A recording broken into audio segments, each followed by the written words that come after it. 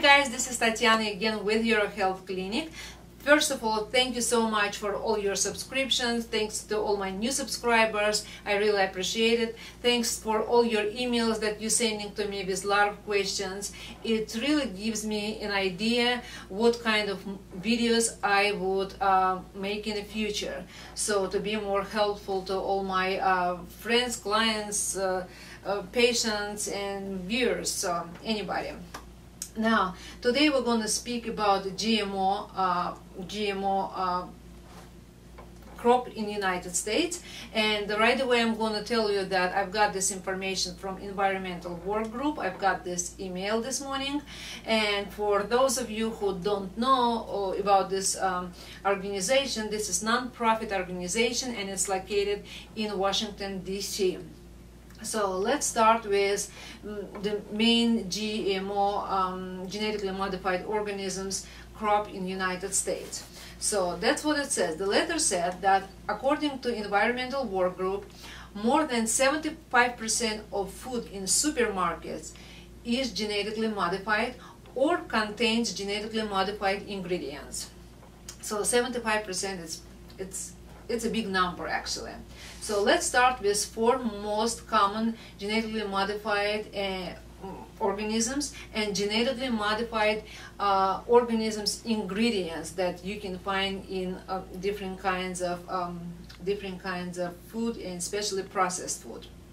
Now, number one, it's a corn and corn derived ingredients. So 90% of field corn grown in United States is cultivated to feed animals. So my input here would be like, if animals eating all this genetically modifying corn, so what would be in their cells? So would we eat just pure protein, or what we're going to eat like genetically modified tissues and cells? Who knows? But this is the 90%. It's like I said, it's a large number.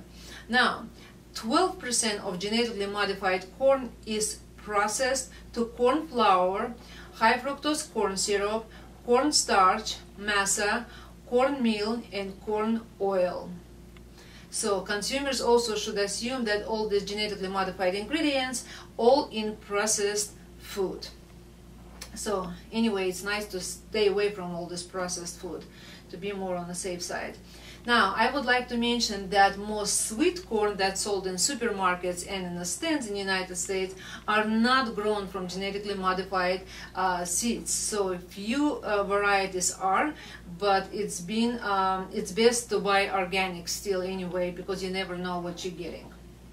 Now, second crop would be soybean and soybean derived ingredients. So soybean are the second most planted American crop. It covered more than 76 million of acres in the United States back in 2014, so last year, and 93% out of the 76 millions of soybean grown here is of course genetically modified. So consumers should assume that all labels disclosing the presence of soy proteins, soybean oil, soy milk, soy sauce, soy flour, soy lecithin, tofu, there have been made with genetically modified organisms, unless they stating that it's certified organic or genetically modified free, GMO free.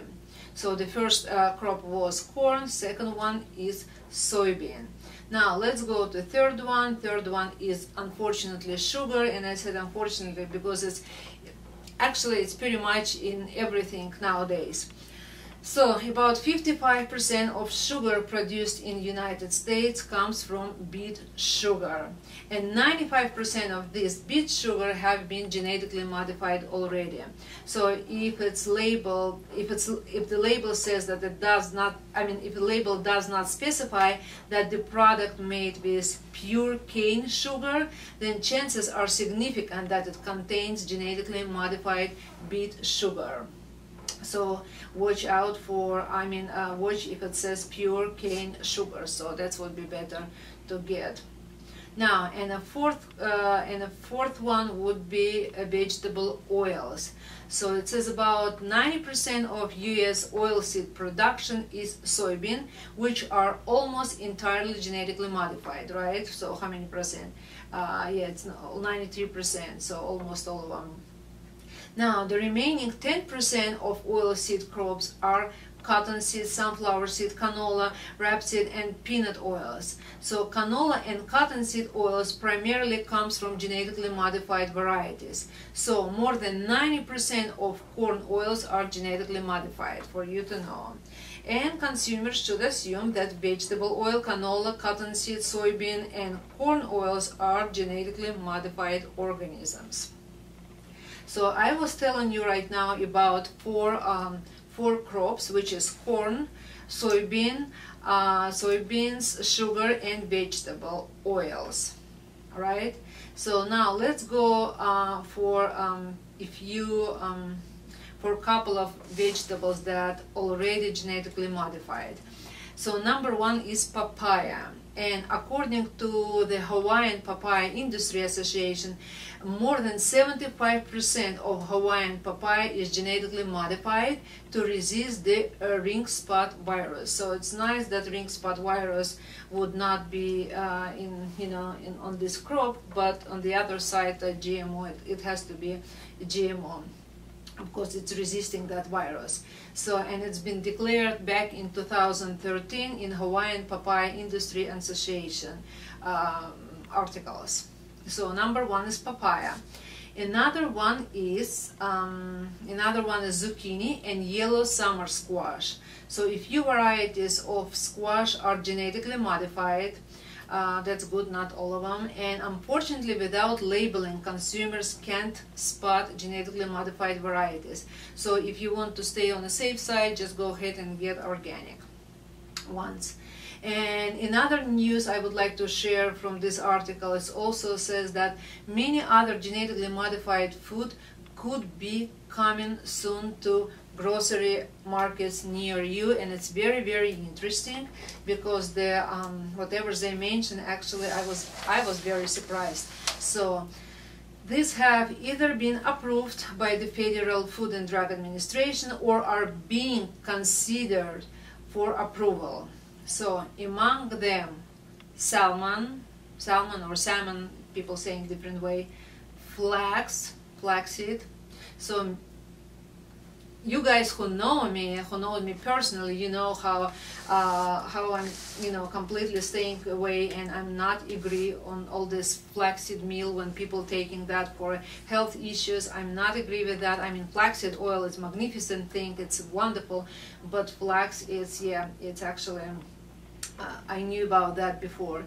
So flax, plums, potato, radishes, rice, tomato, and all wheat, and it's been declared by FDA in 2014. So I don't know, just about the salmon, it's kind of something new, and the FDA is considering a producer's application for genetically modified AquAdvantage salmon. So it's considering a producer's application. So what does it mean? It means that normal salmon produce growth hormone only in summer month, right? So that's natural time of the year to produce growth hormones. But this AquAdvantage fish will produce growth hormones all year round.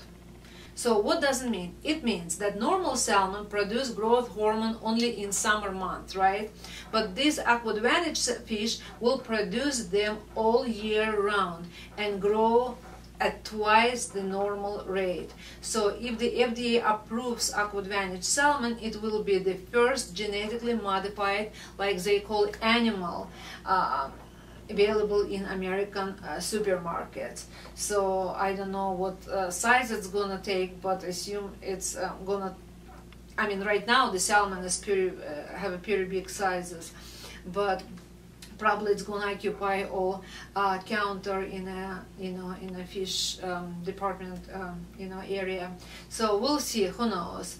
And Well, I guess I'm done for today with this letter. I'm going to prepare another video probably in a couple of days, and I'm going to tell you about Dirty Dozen and Clean 15, and besides that neutral, I'm going to give you neutral list of the food. So guys, if you really like this video, please put your thumbs up. It's really helpful. I get more minutes from YouTube when I get that, and if you like, again, please subscribe. I'll try to be as as informative as I can. Okay, and thank you so much. You have a wonderful times. Stay healthy and wealthy. It was Tatiana with Your Health Clinic. Bye.